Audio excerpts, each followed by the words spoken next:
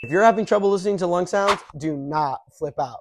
Let me show you how to do it. Once you grab your patient, you're going to introduce yourself and you're going to wash your hands. Are you ready to get your lungs assessed? I'm ready. This is my mom. First, what you're going to do is make sure you put on your stethoscope properly. Taking the earbuds, right? They're going to be facing outwards because you want it to fit comfortably in your ear canal. Next, we're going to use the diaphragm of the stethoscope, not the bell. We're going to hear high-pitched sounds. That includes wheezes, crackles, and normal breath sounds. So we're going to follow the 8-point pattern. Start anteriorly, so front, and then posteriorly, the back. And have your patient sit up upright as much as they can, because if the patient's in a better position, it means better airflow, which means clearer sounds, so we know what's happening. Start above the clavicles, the apices of the lungs, and then we're going to work down symmetrically. Ideally, we want to be skin to stethoscope. So we're going to start above the clavicles, where the apices of the lungs are, and then we're going to work down symmetrically, going side to side from the second intercostal space to the fourth intercostal space to the sixth intercostal space. Once we get to the back, posterior, we're going to work our way downward, about 2-inch patterns going in a ladder position,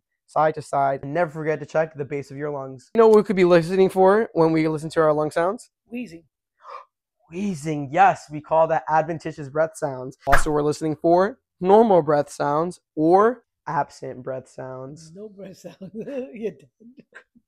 Of course, you want to remove as much background noise as possible. You want to make it as easy as possible for you to hear those lung sounds. A new grad mistake I see when they're auscultating the lungs is they're going to ask the patient to take deep breaths. So the patient is taking so many deep breaths that the patient starts to get fatigued and lightheaded. So give your patient a break to take normal breaths. And I'm going to say, take a deep breath in, out, again, in, out. Place my stethoscope on the back, repeat the same pattern, okay? Take a deep breath in.